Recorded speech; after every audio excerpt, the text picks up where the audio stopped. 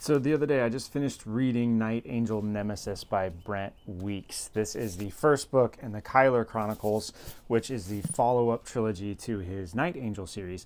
I read Night Angel like 5 years ago or something like that, and since then I had also read his Lightbringer series.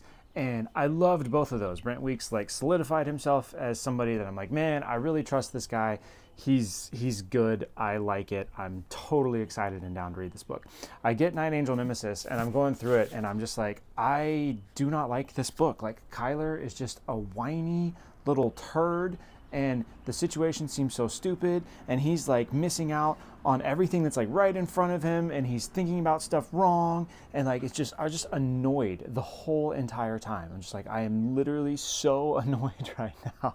I do not like this book. And this thing is thick. It's like 850 pages or something like that. And I'm just sitting here the whole time like, I do not like this. I do not like this. This is not fun, blah.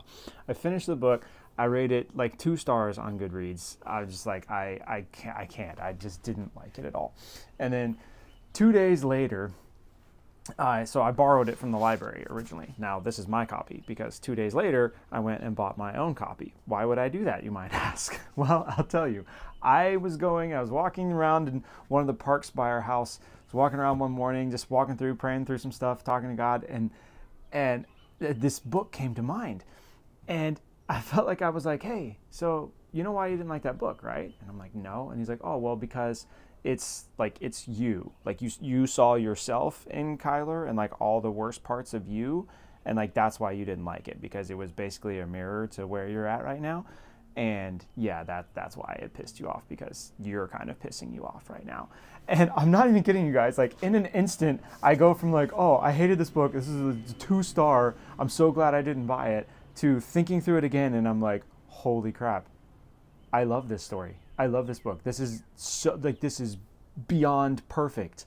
Like, this is so insightful. Like, oh my gosh, I literally have to buy this book and read it again with the lens of this book is a mirror for me right now and trying to show me things about myself that I can't see clearly in my own story, but I can see clearly in Kyler's story. And that's just one of the coolest things to me about reading fiction, is that there's these times where you can't see the truth of your own story, but the truth of somebody else's story is like blatantly obvious to you.